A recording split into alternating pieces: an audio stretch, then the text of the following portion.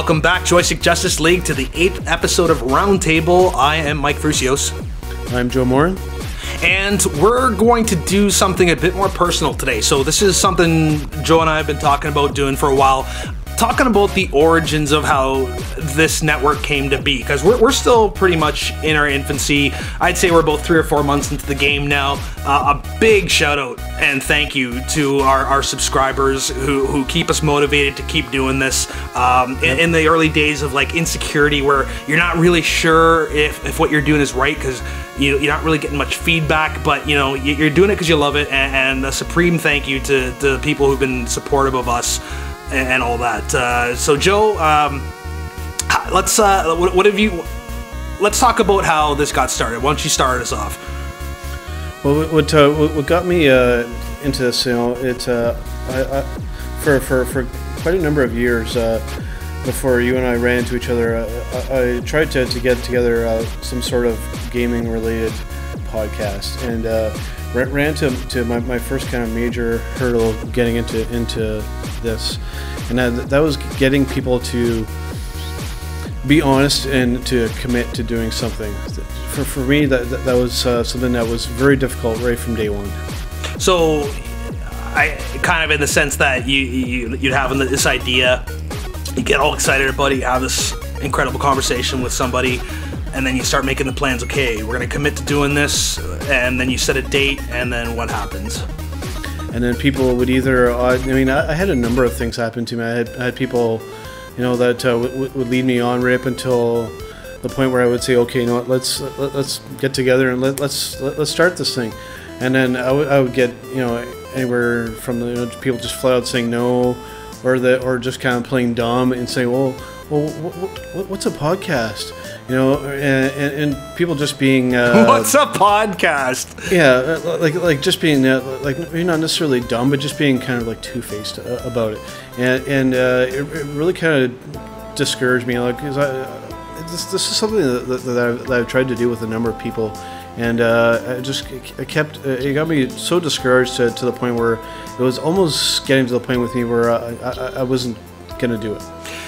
This really goes to something that my dad always tried to kind of warn me about trying to do business with your friends, which I'd say in my past experiences is 9 times out of 10 gone pretty south. I mean, there's a honeymoon period where you're both excited about the idea, but it really comes down to who's more motivated and who's more realistic about risk versus reward. I mean, you've got to know, Joe, when you start your own venture, you're gonna have that period where you're not going to make a lot of money or anything. Like we've made $0 off this so far. We're working up towards it, but slowly, very, very, very slowly, and that's fine. We both have jobs that can pay our rent, and I've got my internet bill paid off mostly.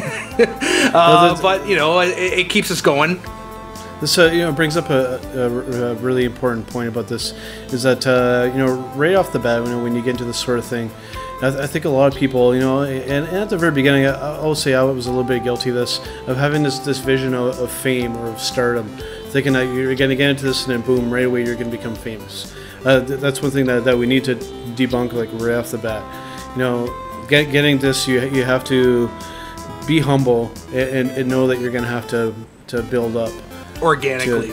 It's exactly. Two major things. It's that, what you're saying, this whole, what we've mentioned a couple of times, and I really want to kind of explore this theme because I don't think we've explored it enough. The whole idea that modern fame and hype machines, the ones that we've become accustomed to in other media like TV and film, and how people tend to promote things, it's mostly a fucking lie. It really is. And this isn't bitterness talking. This is like over 15 years of like being in the entertainment industry and having seen how manufactured the mainstream really is. A lot of it is really pre-decided. It has nothing to do, with what people want. It's basically what they're told to like. And for people that are trying to get into this kind of like this veritably not brand new, but veritably new medium of video game broadcasting on the web, they get in with these ambitions. A lot of them do, and I know they do, even if they don't want to admit it. It's like, oh, I'm in here just for the games, and bullshit. That's why you're doing sensationalist videos and trying to get and talking about how many likes and shares you get. Oh yeah, you're so in this for the games. I think deep down, everybody who creates wants that sense of appreciation for their work. I mean, that's just in any artist or creator. I don't think that's a bad thing. It's just that some people take it to that next level. It's just that they want to be adored by millions. They want to be the next PewDiePie. They want to be the next, Total Biscuit. They want to be the next Boogie, and that takes time. Boogie's been doing this since 2006? Yeah, that's a lot of years, dude. That's like a decade. Like, give me a break here. Like, the guy's put in his time. You think this happened overnight for him? You don't think he's had sleepless nights and trollers like we've had, Joe? Like, and that's the other thing I wanted to get at too, that people want this immediate reward. Everybody's so immediate today, like because of the internet age, that everybody gets what they want at the click of a button, whether it's a movie, a newspaper article. So they want that fame instantly too. They want that payout, and it's just not going to come right away. And you're going to have nights where you question if you still want to do this, and that's really, I think, the cut of your jib if you can survive those early nights. And talking specifically about trollers, this is something that since we've begun this journey that you and I have gone on, that I personally experienced quite a bit of. And you've learned not to give out your personal email now? Yes, that was that was a lesson very hard learned. I mean, up until just recently, I would receive roughly on a daily basis between probably 10 and 20 emails just ripping into me, and it came. I mean, I knew where some of it was coming from. Some of it was a little bit of a mystery to me. And at the beginning, I got to say that at the start, I did take it a little bit personally, because like you said, doing this, you do get into it, hoping that people will like what you do, obviously, but otherwise you wouldn't be doing it. Like, what else are you doing it for, right? Yeah. Like, well, it's part of to inform people, yes, but why are you doing it then? Like, you want to be, accepted, right? What I've taken from it is people that are doing that. I mean, it's what I like to call it's basically like a version of bullying, and that's what I know that some of the people that have been targeting me specifically, I've been doing this to get a rise out of me, to maybe even like on one of these shows to really kind of burst out at them. And what I've been saying now, that's going to be pretty well the end of it. That's I'm not gonna call it any names or anything like that. All I'm gonna say is that for me, I've actually kind of taken it and kind of flipped it around, where I've actually used it as motivation for me personally. That's all I've ever done. I think we through personal chats, we both come from backgrounds of bullying. I had my days that I've worked through. That's personal stuff. I'm not going to get too deep into that, but I know what it's like. I know the mentality of the bully dearly and deeply from having studied my enemies all my life. There was always just something about me. I have a very divisive personality. You either love me or you hate me, and I wouldn't say the ratio is always in my favor, but hey, that's just the way I am. I'm not going to change it or clean it up for anybody. This is who I am. It's kind of getting around to why we started the show, Joe. It's really just an outlet to speak the truth and to not be censored. To just to say it as you truly see it, Joe. I mean, we both come from over 30 years of video gaming in our backgrounds. We've seen most of the generations. I wasn't around for the first generation. I was born in 1980, but I was there for the second generation on. Yep. I've seen not only trends in the industry and studied from history and have learned it, but also I've watched, even though, I'd say as Joystick Justice League, we didn't come like early into the game. We only started about 3 months ago, but in the time of preparing this show, I've watched a lot of other videos, and I've followed a lot of other people on Twitter and Facebook. I've seen people rise, and I've also seen people crash and burn, and it's usually for the same reasons, Joe. Let's get into some of those reasons. Why? Let's start off positively first. Okay, so what have you seen people do right? What did we do right? Let's talk about the yin to the yang first. Well, what I think that we've done right personally is that we've come at it from a very as non-biased as we can. We try and and our main focus has been particularly on supporting it and kind of informing people about games that don't necessarily get a lot of attention. A lot of sites tend to kind of focus on the games that already get a lot of attention. We try and it's almost right in our name, Justice League, and we try and get some exposure and some justice for games that wouldn't necessarily get the exposure that in my personal opinion deserve the attention. Right. Yeah, it's not like they're completely ignored. I mean, you know, if you search deep within the vaults of IGN or GameSpot, you'll find a trailer for these games or something, but they're not, on the whole, the games that always get the constant attention, like the Watch Dogs, you know, the Witchers, you know, any of the big AAA titles. And that's the thing too. Like, I think it's surprising we haven't had a lot of hostility towards us as being hipster snobs, because I think we were pretty clear on the outset that, yeah, we are talking about indie games, but I also play Call of Duty and NHL hockey, so I don't I don't fit any of your stereotypes, and that's what pisses people off, is just they can't put me, and I know you, into this box and just label us. You know, like, I'm kind of a gaming chameleon. I kind of embody traits of many different stereotypes. And maybe that's just too complex, but I think that's the attitude we're trying to bring to this. It's just making this the news. Like, this isn't just like a vlog. This isn't like a diary of us talking about our day. If you want us to talk about our day, follow us on Twitter, Facebook, message us, whatever. But we came here to bring you the news, and because that's the whole reason I wanted to do this. I wanted to tell people about these games that it's like, did you hear about this game? Oh no, I didn't hear about it. Well, here's the video. There you go. And this is why I think it's cool. And then that's where I get that sense of satisfaction, is when we talk about like a particular game that doesn't necessarily get a lot of exposure, and people go, oh, that's cool, and that's actually a game that I want to actually get. You know, when I hear something like that, I go, okay, we mission accomplished for us. You know, we did what we set out to do. And Joe, we've had it levied against us from people we know personally that we might be wasting our time with this.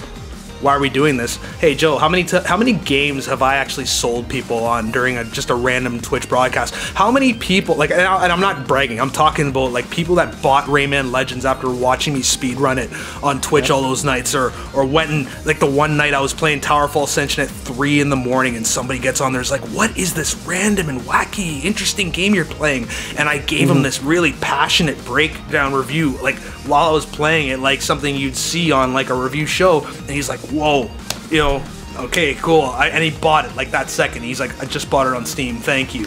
So we're doing something here, man. It's almost you know, the best way I could describe those Twitch sessions, it's like an interactive, almost like a hands-on kind of review with the people that are actually watching. You know, not only are they kind of seeing a little bit of review, but they're actually seeing like a person actually playing. Like, instead of just seeing like a cutscene or just some footage of a game being played, you're actually seeing somebody actually there playing it and voicing their opinions and telling you about it right at the moment. I like the fact that you're bringing this in now, because now we can talk specifically about certain genres within this video game broadcasting world, because we have vloggers, we have reviewers, we have critics, we have Twitch players. There's so many different factions now. It's not just everybody's just like, you know, like everybody has a show like Boogie 2988. No, there's just so many different types of shows. Let's talk about Twitch broadcasters, what we've seen people do right, what we've seen people do wrong. Like, I know, again, we addressed this previously, but I think it's good to touch upon this again. So, you know, you were mentioning the fact of providing reviews during playthroughs. That's huge. Nobody wants to sit there and watch a bump on a log just kind of playing a video game online and maybe grunting and coughing every once in a while. You're broadcasting. And that's what it comes to, and we touched about on this on a past Roundtable episode. You know, that having the video of you playing on there and actually seeing you play a game, and that's a really nice, because you're actually seeing, you know, not only the game being played and whatnot and being talked about, you're actually seeing a person's reaction to actually playing it. You know, that's right, and again, it goes into that whole virtual couch co-op experience. It's like, if you can't be on the same couch and enjoy the game, well, here I've got my game here. I'm talking to you. I've got a beer. You got a beer. We're chatting. It's kind of like being in the same room when we can't be there. There's really a social element, and it also comes down to branding. But and that really covers what people have done wrong too. It's just not being entertaining. But okay, talking about what people do wrong. Okay, so let's talk about hype for a second, Joe. I know we're kind of bouncing around here. We haven't really addressed how we kind of got together. We're going to kind of come back to that in a sec.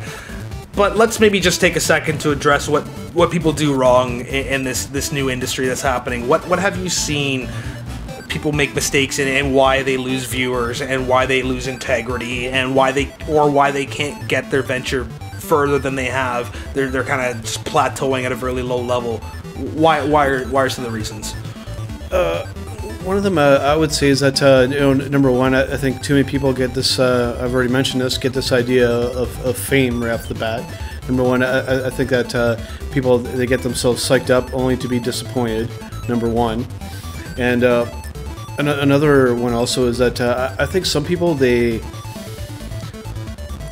it seems like especially when it comes to being humorous, like to being funny, like a lot of it seems like it's like a character, like this persona that they try to create, and if you're a person who isn't like naturally funny, like let's say like a Robin Williams or like a Carlin or whatnot, if you don't have that natural ability, and it's something that you're actually forcing, people will pick up on that. Like if you're putting on this really kind of like a phony kind of sounding voice, or if you're really trying to like force this kind of persona. This is not scripted. Like, I'm not looking at an agenda right now. This is who I am, and this is again part of what we've done, right? Is that, and that's just a personal preference. Some people like characters, Joe. Some people like that character. I like news. I like people who are real, who I can believe, who I can trust, especially, Joe, because I keep saying this over and over, we are in wartime, Joe. Okay, World War III is happening right now, and I know, people are like, oh, Mike, you're just being sensationalistic. No, just connect the dots. This is of what goes on in other wars. We're in World War. I'm sick of all the disinformation out there, Joe, whether it's in politics, whether it's in music, whether it's in games. I'm sick of it, Joe. I'm sick of these fence sitters and these people who basically read the official statement, who don't question anything. This is the way we talk, Joe. This roundtable. We're not playing characters. We're not playing for laughs here. If we get a laugh, it's because it came out naturally, and that's one of the secrets of comedy. Joe, you mentioned this, like you mentioned people like Robin Williams and George Carlin, and you kind of said something that I'm gonna kind of challenge you on, where you said it's like a natural ability. I'll agree that there are certain comedians that were probably just born funny. There are other people who can learn it. Okay, and I will attest to this personally, okay, because I know I get laughs. I don't know, not everybody thinks I'm funny, but I've managed to get people to laugh at me publicly, so I feel like I've learned something. It's from studying comedy, Joe. You know this as well as I do. You watch a lot of stand-up comedy too, and the more you study comedy, and not only current comedians like Russell Peters and Aziz, you study like the masters, like you're saying, like George Carlin, Lenny Bruce, like even go further back, Charlie Chaplin, like as a physical comedy or anything, just studying timing. You always mention that, like when we were reviewing South Park, you talked about the timing of the comedy. Yeah, timing in comedy is a science. Okay, it really is. You can't just it's like the post Jim Carrey era. You know, once Dumb and Dumber and Ace Ventura came out, and that whole hokey, and Adam Sandler, the idea that you could just be random and hokey and make that funny, Joe, I'll admit that probably works for like maybe 5 minutes. It's like, this person's being goofy. All right, get to your fucking point. And there's people who just rely on that. It's like catchphrases or buzzwords that they have to rely on, or they just never say anything because they're too busy trying to be entertaining and not realizing that you can be entertaining and funny at the same time, but just being natural.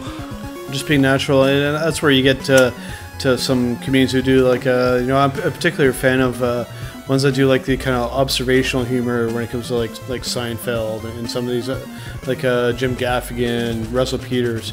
It feels a little bit more organic.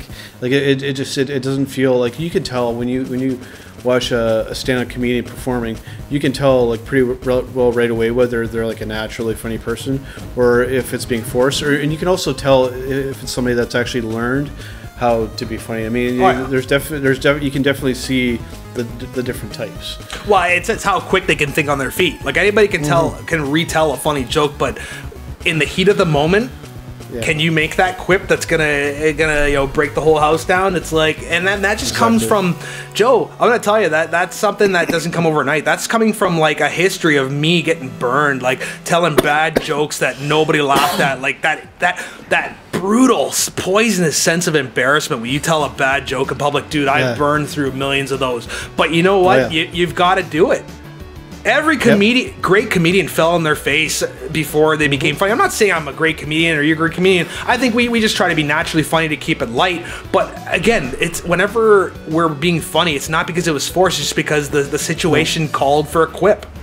Any time, like if you've watched any of our shows, whenever I've kind of come in there with a bit of a joke, you know, I talked about this before we started recording here tonight, that it's not like I'm looking at a document and saying, okay, well, here's joke number 1 that I want to hit, here's joke number 2 that I want to hit, here's joke number 3. They all happen spontaneously. Or you got it in your backpack and you're like just waiting for the right moment to drop it.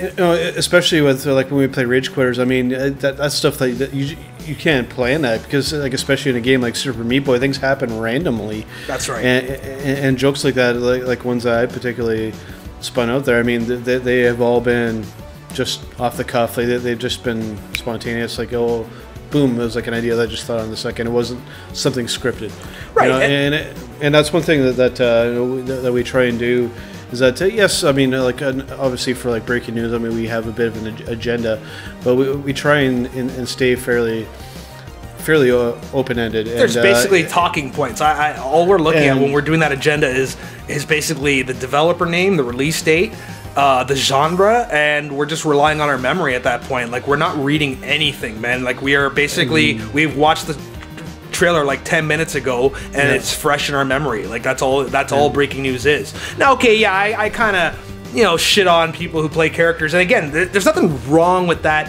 as long as you know how to mix it up with a little bit of truth. And I find some people who just get stuck in that character mode. Like, I'll admit, I play a little bit of a character. Like, Duffelbag Boy is my character on Twitch, and Rage Quitters, where it's a bit of an exacerbated version of myself. Sorry, not exacerbated, exaggerated version of myself. But seriously, when I sit home by myself and play Rayman, I'm like, fuck, shit, fuck. Man, it's just a little louder when I do it Rage Quitters. But at the end of the day, like, sorry. It just happens naturally, and and we always try to be like, even I believe it was my second episode, Judgment Day. I mean, I came across, for lack of a better term, a shitty game, and I said it exactly how it was. You know, it was a game I came across that didn't work. I didn't sugarcoat it in any way. I said, that this is a game that I got. Here it is. You can't play. You talk about Metal Slug 3 on iOS.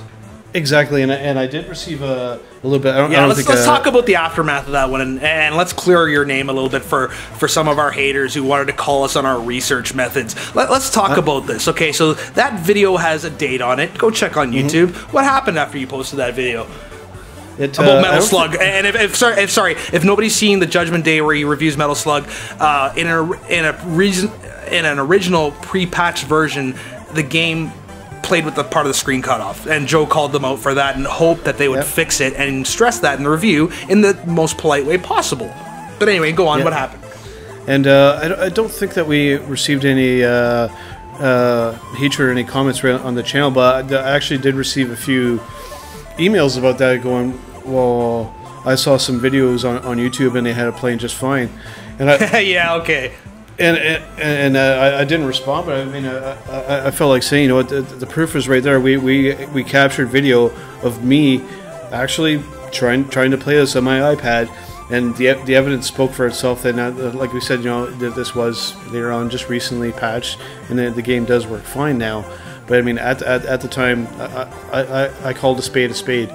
It was a broken game then, and it was for a while. This wasn't like you just picked this up within like in a 2-day span. It wasn't working for like 2 days. No, you'd had this for a while. Finally decided to speak out on it. And this was weird too, Joe, because when I was looking for videos to back up your claims, it was like those people who were calling you out. It's like all I could see were, when you look up Metal Slug at that time, you would have found about 2 or 3 Let's Play videos that were full screen, no problems, no mentions of any problems, but that was it. There were like those 2 or 3 videos, and then you showed me on your webcam. You physically held the iPad, showed me that it had been updated to current version on the store, wasn't working, and possibly through enough complaints, maybe through your complaint, it got patched. But then you got called out for, it's working fine, you didn't do your research. Look at the date on the video.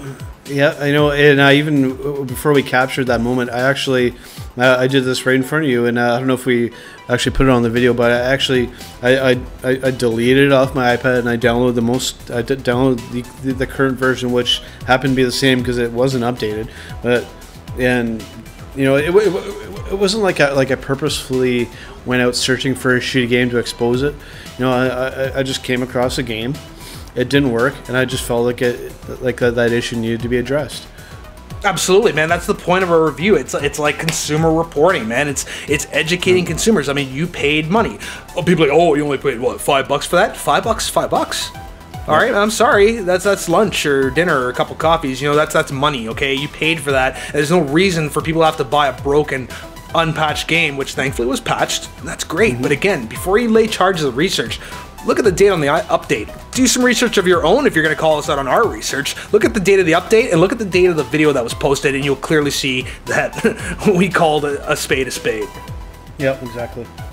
All right, so we'll get back into some more of this stuff. Let's go back a little bit. We didn't really talk about how we kind of formed, where we met, why we did this together. So let's start from the beginning. Let's peel back the curtain a little bit here and tell people a little bit, yeah. Okay, so there was a party we were both at, a video game party, and I was there promoting something, and you were there, as just like a kind of like, a participant and stuff, and I remember we were downstairs, and I think we were watching somebody play The Last of Us. And, that's and this was something that... I originally wasn't. I was torn on whether I was going to go, and I thought, you know what, I'm just going to go. I'm a person who loves games. I'm going to go. This is a video game party. This is something I want to go to, and by a total chance meeting, we ran into each other, and like you said, we saw Last of Us playing, and it was like right away a conversation sparked. Yeah, I think what they were talking about how great it was, and I think I kind of shot out my little remark. I'm like, yeah, I'd give this game a solid 9.5, 9.8 out of 10. I wasn't crazy about the ending. I started kind of explaining, like, to anybody who wanted to listen to me why I had problems with the morality of the ending. And then I think because you kind of wanted to pick up that conversation, I think we almost got into a little friendly debate there, right in that room. We did. I think I actually said, no, it's a 10 out of 10. Yeah. You were like, oh, no, I think it's a little bit less. And I was like, no, I said, you're wrong. A fucking idiot. I was like, no, you're wrong. This game's awesome. It's like, no, the ending was awesome. It's like right away there was a good debate, and it was almost. I think it's because, like you mentioned earlier, we're the same age. We've been around. We've seen all the. So I think there was like an immediate kind of rapport, because we have a similar knowledge and a similar love of the medium. Well, that was what it was. It's like, okay, cool. Somebody who doesn't necessarily disagree with me, because I hate people who kiss my ass. I fucking hate that. I don't kiss ass, and I hate people who do it. I like people who are real. You know that. Anyway, we're talking about The Last of Us, so I'm looking. I don't see hostility there. I see somebody who's actually taking me seriously, who's offering something that's different from me, like from what I feel about the game, but can back it up with fact and reason. So I had to go out for a cigarette. I think you had to go out for one too, and I think we carried the conversation outside. It was a cold winter day, but there's like a lineup outside. We're talking about like iOS and mobile gaming and why it's important and where the next generation is going, and it was like, it wasn't talking about the weather, it was talking about some deep shit. I'm like, all right, man, this almost sounds like we're on a radio program right now. Why don't we just hit record sometime? I think what we and if memory serves me right, I think we exchanged kind of contact info, and I think it was about a week or two went by, and I can't remember if I reached out to you or you reached out to me. And I said, you know what? I've been looking at doing some kind of a podcast when it comes to gaming, and these are some of the hurdles I've been through. I said, I think it was me, and I said, is this something you would be interested in doing? And you said, yes, and then it was like the ball just kind of started rolling. And things started because it was timing. It's because I had just put out my first Joystick Justice League video on my own YouTube channel, which is still there. It's the PS4 voice commands, hands-on. it was like the night before it popped in my head, Joystick Justice League. I was going for a drive, and that was the name of my new network, and I was gonna do it on my own at first. You know, I was just like, it was a reaction to just having been burned, like you had. You know, like just been burned so many times in the industry, and having tried to work within the system and just getting exploited, humiliated by people I trusted. Yep. And it was just like, okay, you know what? Fuck this. If I have to do this on my own, I'll do this on my own. I got a name, I've got an idea, and boom, I used my capture card, put out that video, created the brand, and it was right around the time we talked. It's like, all right, well, I'm interested in doing some podcasts. Cool, I've already started this thing. You want to do it with me? Boom, Joystick Justice League, and we start branding it and start creating show names. So, you know, it was just, I think, two people who had been burned and really just wanting to get something done. Like, I knew from when you told me your history, like, you'd been kind of held hostage by people who were like, and this happened to me so many times, man. And again, going back to what I'm saying about working with your friends, like, friends are there to hang out with, to have a good time with. Business is business, and that's the problem 9 times out of 10. It's like, you really want to do something and you have the drive to actually make it a reality, but the other person's like finding excuses all the time and procrastinating. Exactly. And yeah, maybe they're insecure, maybe they just don't care as much. They just, it goes back to this whole thing, Joe, as we unfortunately, for better or for worse, push into the age of Aquarius, where it's about the cult of celebrity and the worship of celebrity, and everybody wants to be famous. It's true, Joe.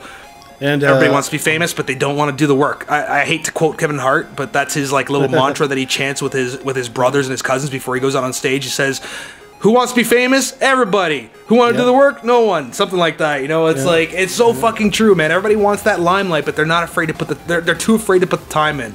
Yeah, and a lot of those people that I think that both you and I have run into, you know, they kind of came out of the woodwork a little bit too, and I personally received some of this, you know, like, well, you don't want to do a show with me now, or could I come on board and do some stuff with you guys too? You know, and especially the ones that put it off and said, "Oh, how come you're not doing something with me?" I said, one person in particular, I said right to them, I'm not calling any names here, but you know, I even said to one, and I said, "I haven't heard from you for almost a year now, and then just now you're coming out and saying, oh, how come you're not doing anything with me?" I go, how long were you expecting me to wait?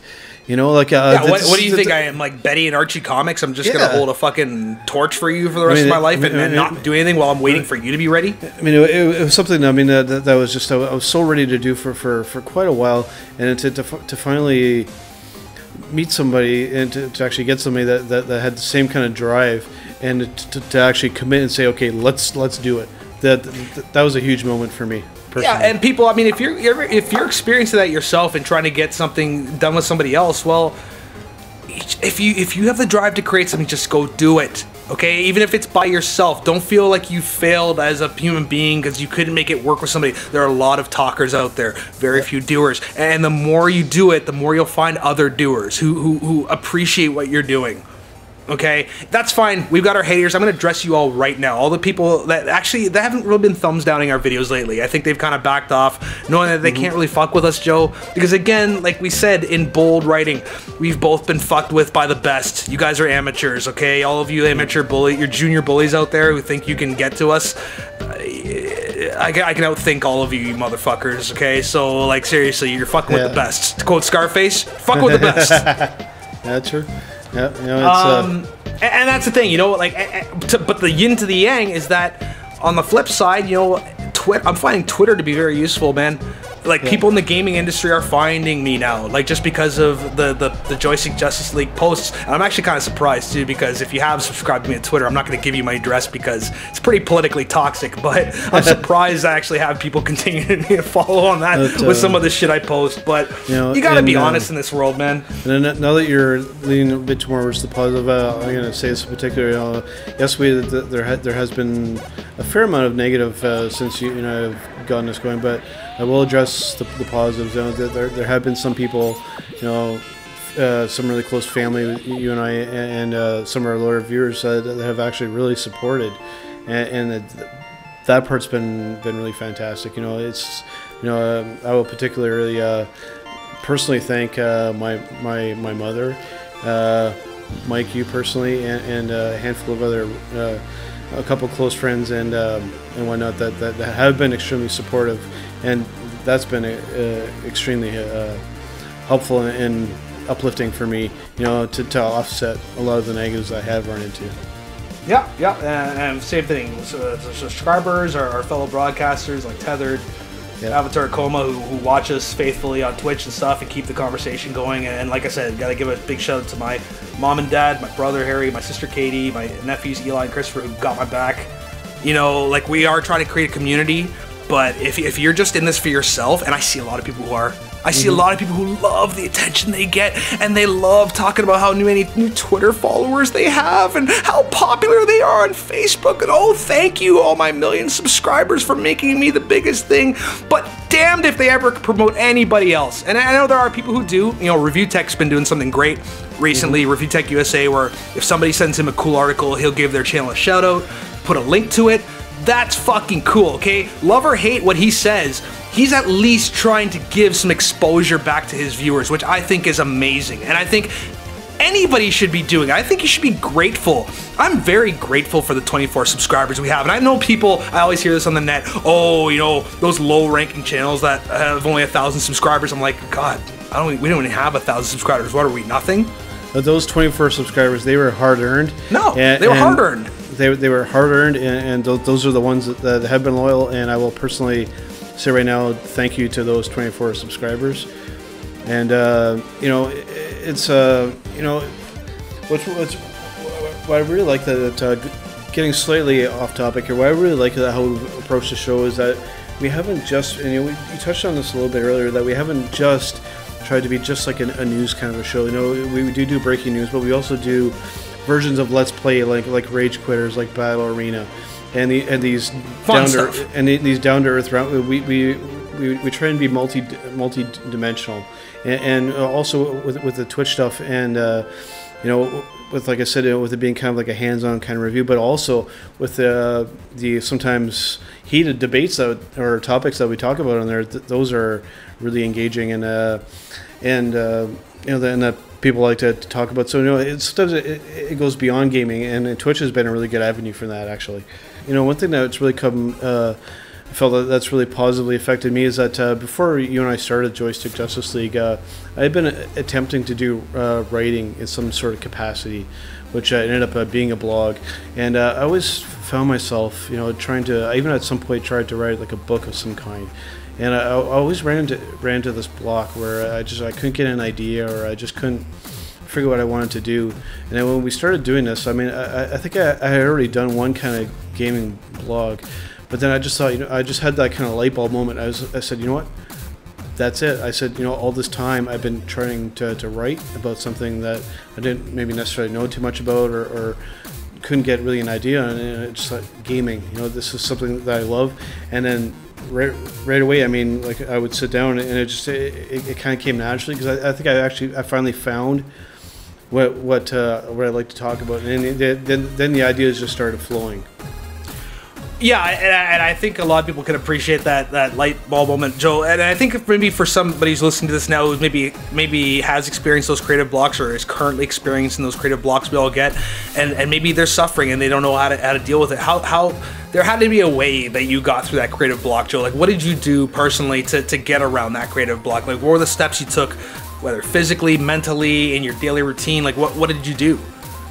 Well, like, first of all, it was finding that topic that just naturally kind of comes to you, and just getting over this kind of like a self kind of a doubt almost kind of, and just coming up with the idea, and then just kind of getting it down right away without like I mentioned this before, with my process when it comes to doing writing, is that I can't like write a little bit, then walk away, think about it a little bit more, and then write some more. Like I get my thought, and then I just bang it out in one shot. And I found that that's been better, because then I don't find myself thinking and second guessing and trying to tweak the idea too much. I get the idea, and then boom, I just get it down. Yeah, you just gotta find some way to quiet your mind. You really, it's. If you're fighting for inspiration, go outside your house, take a walk. That's when sometimes I get my best ideas. I just get out of my house, go for a drive or something, quiet my mind a little bit. It's like if I'm really stressed out, and that's where you get your big blocks. You just gotta walk away from a bit. I remember just recently that there was a bit of a gap between my latest blog and the previous one, and I know you can you remember this. You know, I haven't written in months. I know exactly what you're talking about. I went through that moment where I wasn't coming down with it, and I remember you telling me, I think you sent it to me in a message. You said, you know what, you're overthinking this. You know, just sit down and then just do it. And then I think it was that night I sat down, I had an idea. It was about the cinematic gaming, and then I just wrote. That's how I wrote my best blogs, Joe. Even though I haven't been very active, I've been very, very busy with editing this, and it's just tough to, like, because honestly, like, I'm a filmmaker first, a writer second. And I will get back to my blog at some point, but that's the thing. It's like, when I've written my best blogs or done my best work on Joystick Justice League, it's just because I just sat down and just blah, you know, just let it go. Like, and especially with the blogging, you can always do an edit after. Just don't worry about spelling people. Don't worry about paragraphs and fonts. Just blurt it out. Who cares if the words are spelled wrong? Who cares if it's not punctuated yet? You will do that on a second or third pass. Get the ideas out while they're natural. Don't question them. Write them down. You will read it again later, and you will change things. That's fine, but just get it out. Let's shit it out. Let's talk about the editing of the episodes a little bit, Mike. All right. Let's talk about a little bit that and what's involved there. You know, especially for people that are possibly, you know, watching us and thinking, you know, hey, this is something I like to do. What's kind of our process?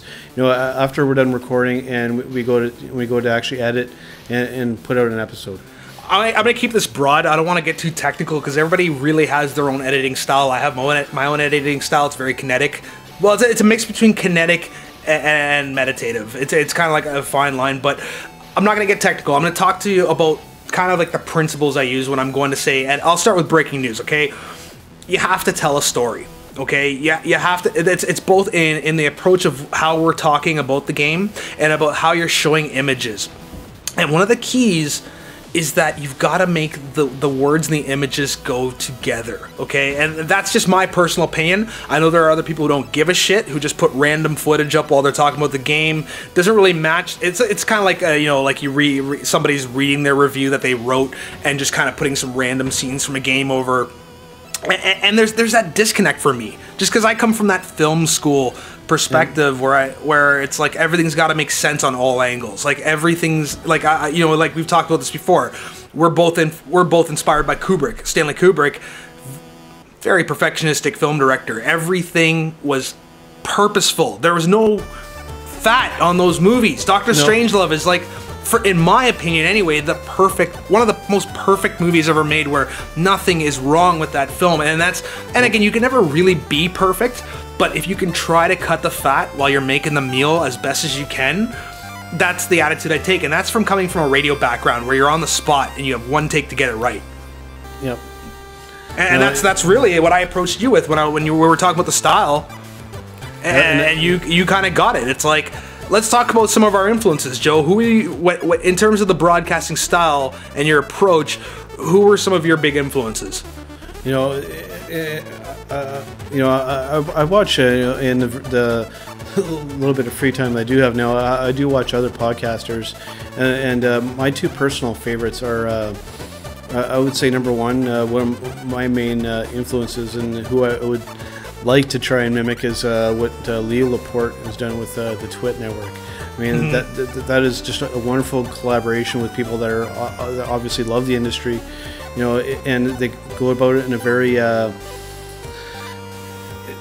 they have a really cool process. You know, they have a number of collaborators, and everything just seems to work well, and they're not really kind of governed by, you know, they're not really influenced by a lot of these big companies. They just voice their opinion.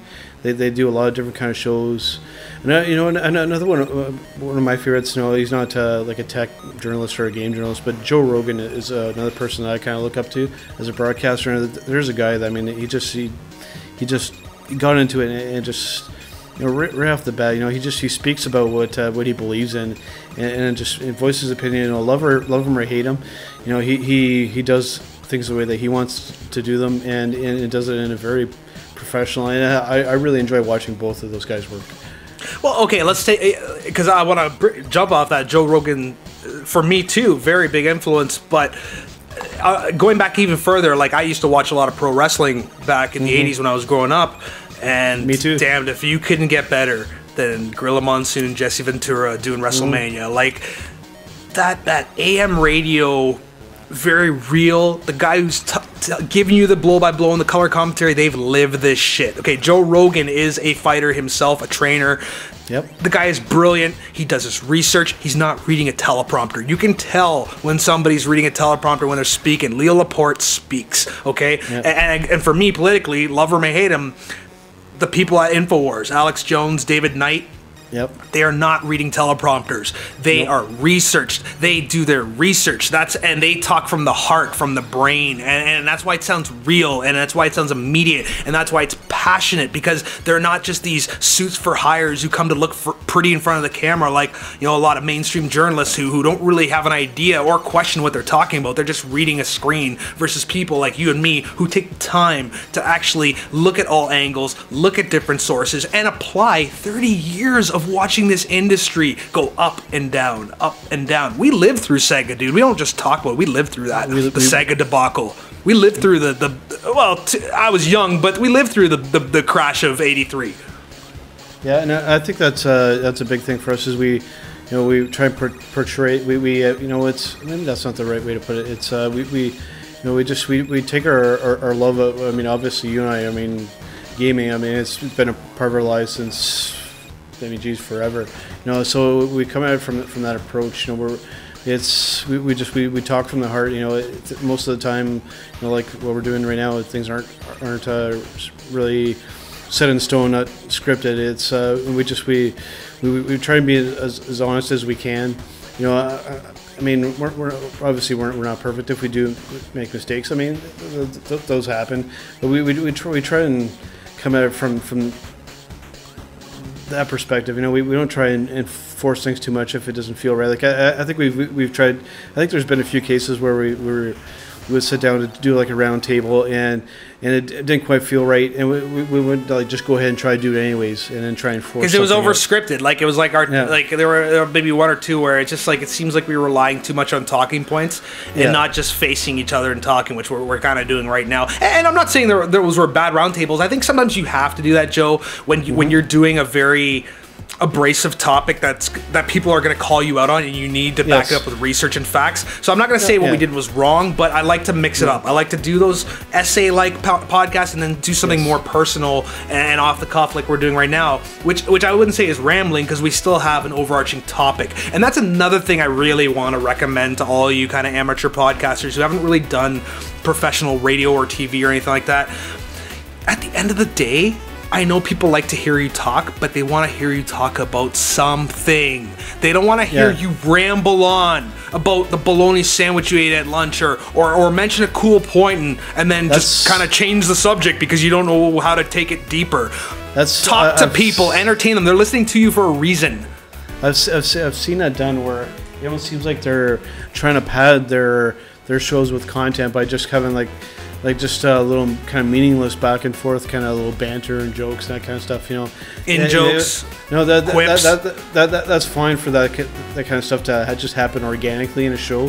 But like you said, you do have to have, like you said, it's got to be, you got to be talking about. There's got to be an overarching topic. There's got to be. It can't be a show about nothing, or otherwise it just is nothing, right?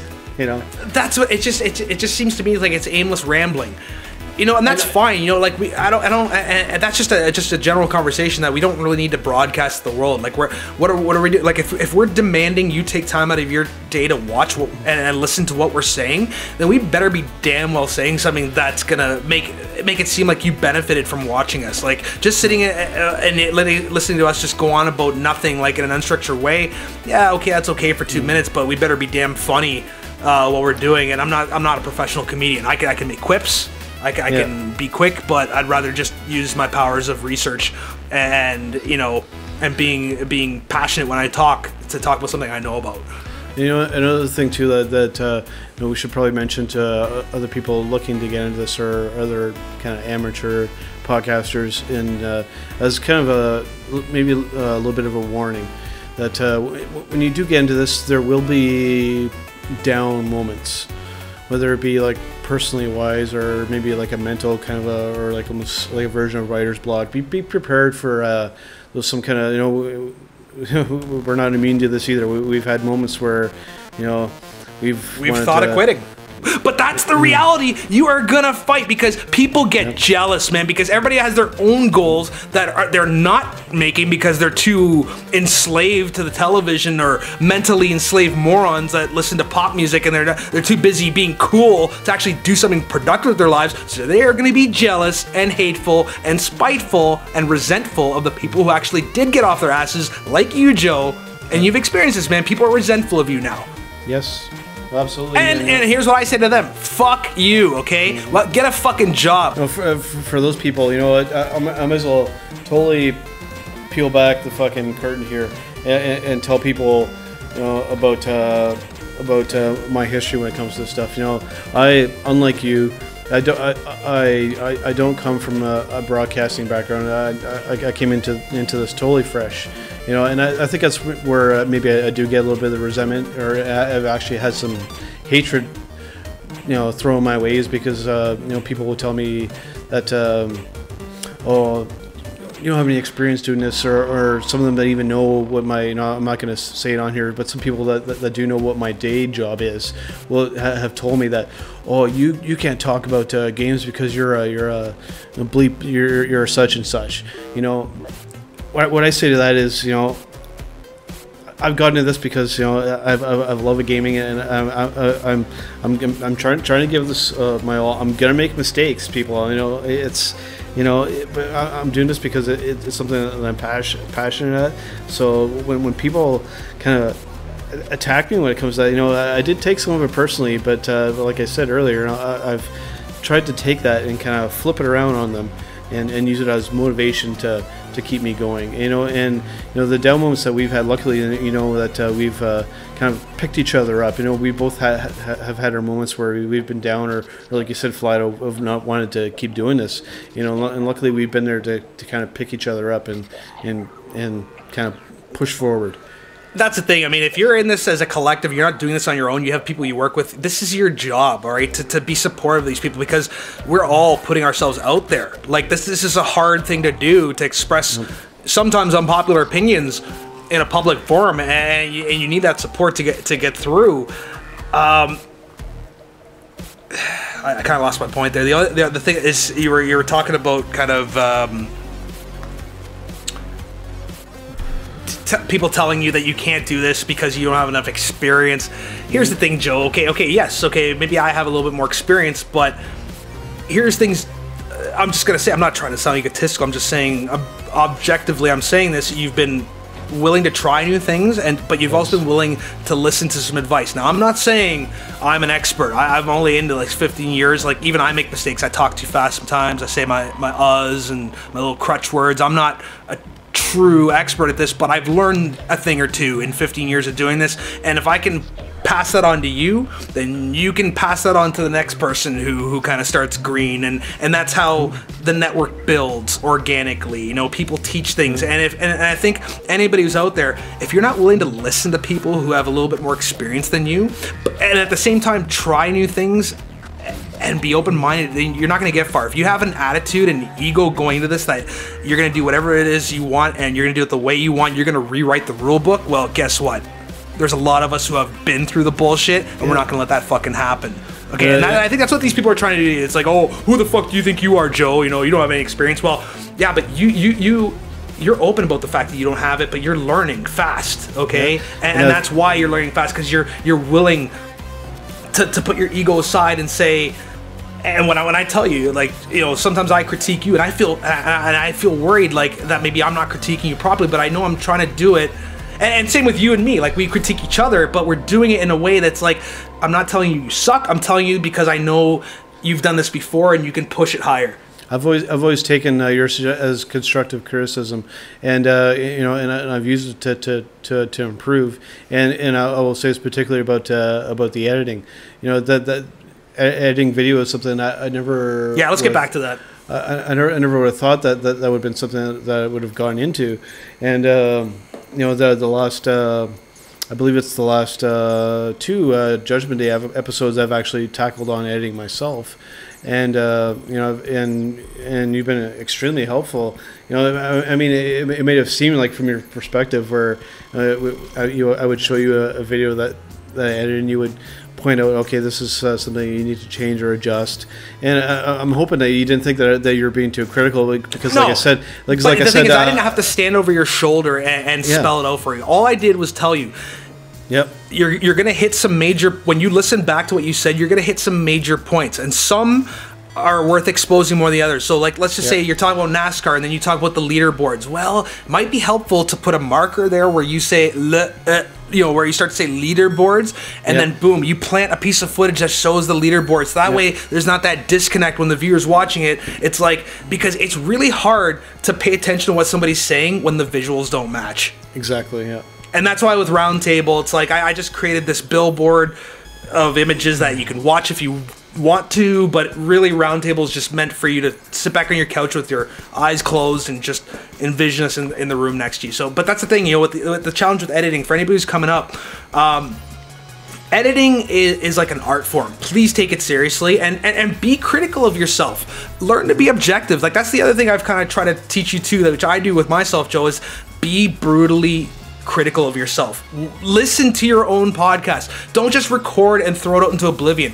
Go back. When I started out in radio, I'd have a cassette tape recording my show while I was doing it in the booth, and I'd put it, like, immediately when I got back in my car after going off air, I'd put it in my deck and start listening to it. I'm like, oh, I could have started the record, 4 beats back and made that a better mix between the two records, or I gotta stop saying that so much. I'm using that as a crutch word.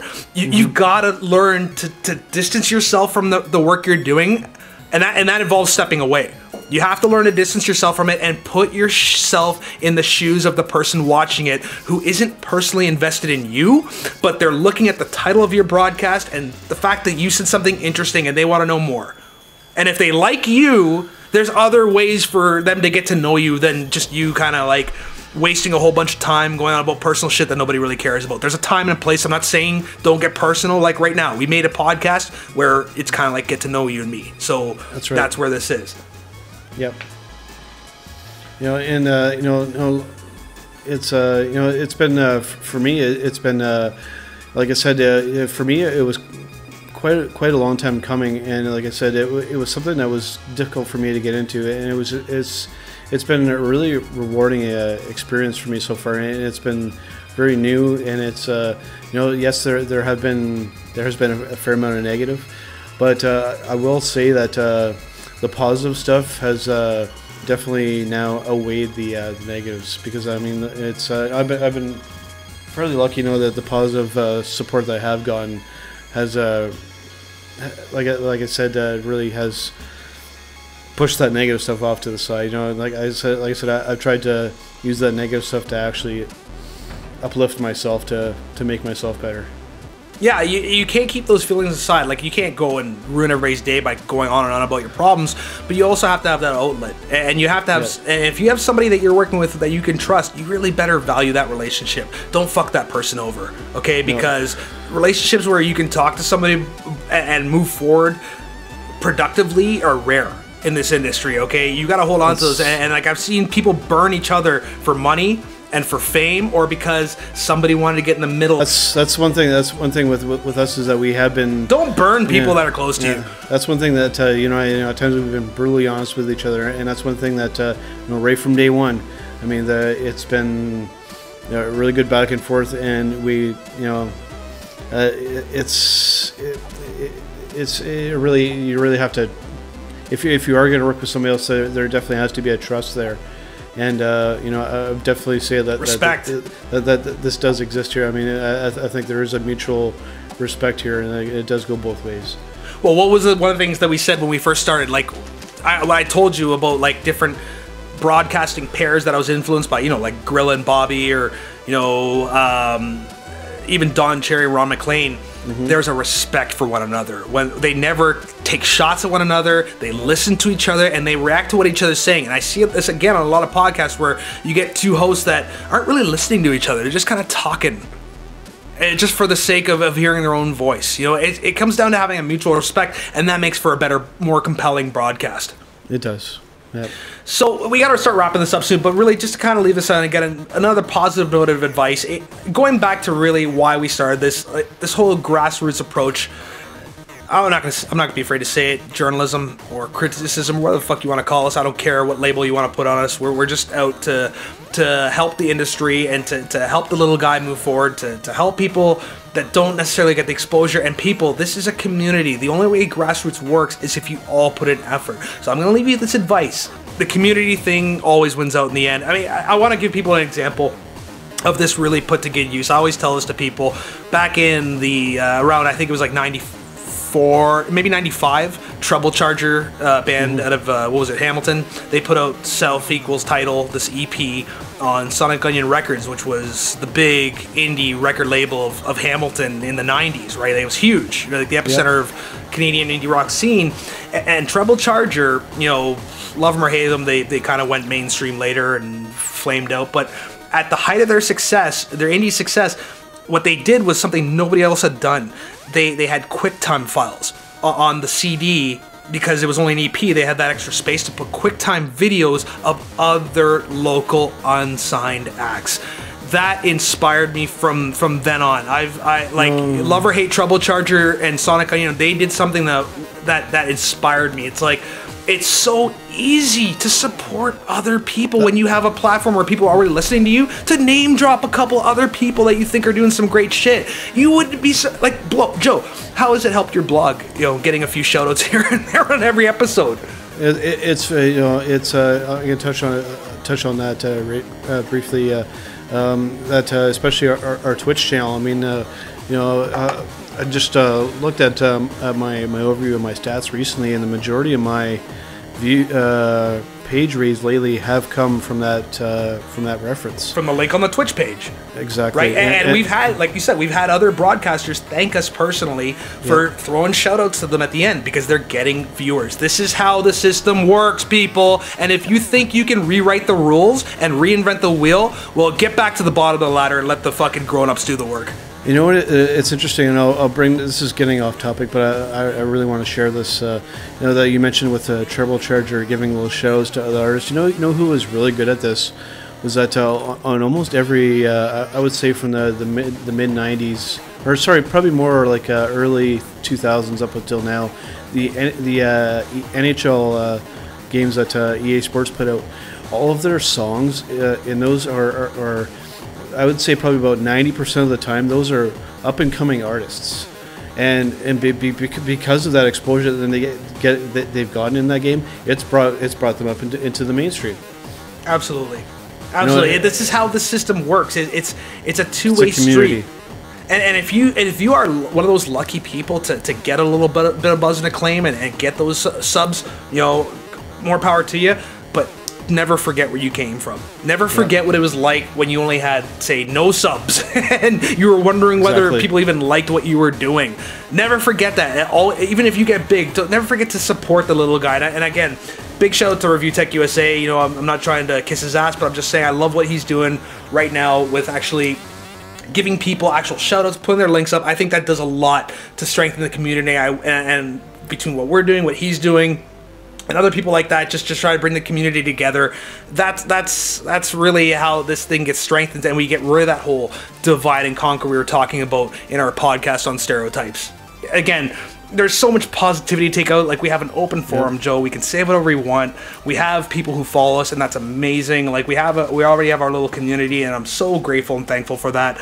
I'm so grateful and thankful for, like, YouTube being available, and the fact that, like, our videos are starting to get monetized. You know, the copyright censors have started backing off of us now. It really feels like this is starting to take form. And again, it wouldn't happen with the support, the love and support of, like, our direct families and the people who have been there, like, to keep us going when the days were dark. So, and that's why I gotta say to all the rest of you, you gotta put your time in. You've gotta have a thick skin, because this is a measure about whether you become a legend or just a distant memory. It's how well you can ride that storm and prove that you want to do this. Everybody's got to do that, man. You read any biography of any truly successful person, like look at Steve Jobs. Look at what he had to go through. We only live one life, Mike. And you got to make the best of it. And Exactly. For me personally, it's been one of the most creative and exciting things that I've ever been a part of, and to basically repeat what you said, the positive feedback and the encouragement that we have received, I'm extremely grateful for, and it reminds me of why I've gotten into this, and motivates me going forward to keep doing this kind of stuff. And this really is my passion, what I love to do. When we're recording shows, whether it be a roundtable or whether it be a Rage Quitters or a Breaking News, I really feel like I'm in my element. I do have my day job, but it's kind of morphed into me, like where that's just what I do to make money to survive. But I feel like this is my thing that I put all my energy and my focus behind. Because you basically, sorry. That's just, like I said, I'm possibly babbling now, but it's my day job is just what I do to make money. I'll say it. No, I'm not particularly fond of it. I mean, I don't think that's any secret. But when it comes to doing Joystick Justice League, I really feel like I'm kind of in my element.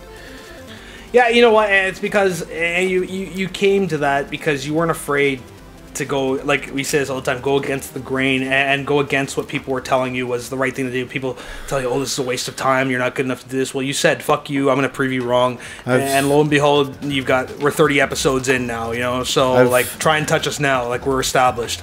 I've gotten that majority of my life, Mike, where people have told me, and it's come from multiple people, whether it's my father in particular, or some people were so-called friends, that I would try and do things and they would say, oh no, you can't do that. And I've always tried to use that as motivation to not only prove them wrong, yep, but to actually show that I can actually do it. So I think what we can learn, wrapping this up, people, like we're jumping off what Joe's saying here, please stop listening to the haters. It's tough. I know we're humans and it's hard to drown that noise out some nights, especially when other factors are affecting you, like the weather or the war going on or whatever. It's tough, but you got to be strong. You've got to, like you said, Joe, you got to use counter psychology, like I did in high school when I remember that day in grade 9 when the bullies came up to me and started, oh, you Greek? What do you, fuck sheep and stuff? Are you dirty sheep fucker? And all I could think of to do was just try to think of every possible insult they hadn't thought of yet to get it out there so I could steal it from them. So I'm like, yeah, I fuck sheep. It's awesome. Oh my, every fucking day I'm at the farm, I'm just fucking banging that sheep poontang and stuff. You gotta fucking try it, man. You're fucking missing out. And they're sitting there shaking. They didn't know what to say. They're like kind of like nervously laughing. It's like, oh fuck, I wish I'd thought of that. And all of a sudden, boom, they never bothered me again. Now that's an extreme example, but again, it's the counter psychology at work. I got a lot of that in that school, in school as well. Sheep fucking? No, my I think we touched on this. I think it was when we did NHL Battle Arena. Because my last name is Morin, right? Or the proper French way of pronouncing it is Morin. But I mean, when you look at that, I mean, it's shockingly similar to moron, right? So I remember when I changed schools. And I think I was the only new kid in the class, and I was told to introduce my name. Like I said, okay, well, here's our new student. What's your name? And I just said, hi, I'm new to this class, and my name's Joe Moron. And I mean, I could already spot like the kind of the bullyish types, and I could tell like right away they're like, oh my god, like he it's took like that light bulb goes off in their demonic heads. They saw this thing that they could possibly bully me on, and I just kind of went, you know what, my name's Moron, and they didn't expect that, right? I think when it comes to kind of taking these bullies on and kind of putting them in their place, is to do something that they're not expecting. Yeah, and that's why we try, like we were saying before, we try not to lash out at these people who call us out and react because that's what they want, Joe. We know that bully mentality. Again, it's not 100% effective, but you do the best you can. That's what my advice. You gotta. like looking at like a Phil Fish, you know, like lashing out against his trollers and the damage that did to him, because you're being negative, you're fighting negativity with negativity yourself, and nobody wins, you know, and that's really hard to fight people, but you got to do it. And on the flip side, please be creative, be bold. Don't be afraid to speak your mind, and that is when you're going to get trolled on, when you do speak your mind. When you go against what people have tried to preach to you all your life, even though you know it's wrong, and you speak it anyway. Be bold, be creative, push this industry forward. Don't just let it stagnate. There's just so much to do. There is so much we can elevate ourselves to do. So just challenge yourself, be yourself. Stop trying to be somebody else, or stop trying to get likes and throw out canned jokes. And the other thing too, people with humor, it's not just about studying comedian, it's about living life. I became funny once I moved away from home, once I lived in the ghetto, once I started hanging out with gangsters, all the stupid shit I did in my 20s. That made for meeting different people, being interested in different people other than your own clique. That is what develops your sense of humor, an appreciation for the funny things about life. And that just gets from getting out of your house, from stop reading fucking magazines and mainstream newspapers. Get out there and live and talk to some real people. You know, because there will always be those haters and those trollers. But the key is to remember that yes, there will be that, but there will be people that will actually listen and see to what you're saying, what you're showing, and actually, you know, I think there's gonna be more of those people than the haters that are actually gonna go, oh my god, they're gonna have that, oh my god, or, you know, especially with us when it comes to a game, they're gonna see that and go, oh wow. Thank you for. I've had people say, "Thank you for turning me on to that game." I never heard of that, and oh my god, you turned me on to this awesome game. Those outweigh all the negative trollers. You know, that's where I get that real kind of sense of satisfaction, is when we clue somebody into something that they didn't know about, and then they go, "Wow, thank you." Because justice has been served. So people keep creating, keep loving each other. Yeah, okay, maybe it sounds as we're a little negative, but you know, deep down, like I want to see people united, see people stop fighting, especially in this war time. We have enough war out there. Let's stop warring with each other and embrace this culture. This has been Roundtable 8. I'm Mike Frucios. I'm Joe Morin. We'll catch you on the flip side, guys. Subscribe to YouTube, and lots more content coming soon. Peace and game on. Game on, guys.